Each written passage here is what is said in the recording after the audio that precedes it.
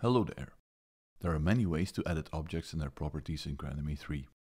To bulk edit objects or their properties, we can also recommend using the interactive editor.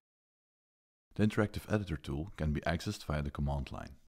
Enter the command edit root show data in the CLI and the dialog window will open. This folder structure shows us all our show data in the current show file, neatly organized in a table structure. We can fold out the directories to view all objects. For example, we can see all our masters. We could change the name of our speed master directly from this menu. If we were to select data pool 1 and edit the sequences, a dialog menu opens that will allow us to change all the sequence settings of one or multiple sequences at the same time. We could enable off when overridden for just a few of our sequences, or assign a speed master to all of our sequences. At queue level, we can change all the queue settings like fade, delay, and move in black. Pretty cool, right?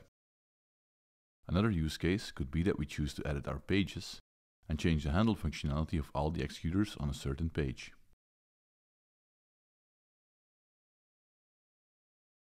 The CLI also allows us to access a specific directory.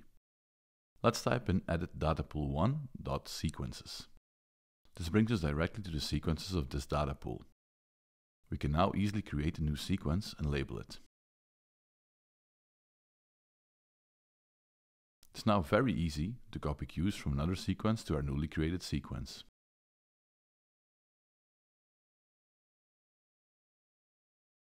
It's a nifty little thing, the interactive editor, and we hope it will help you out.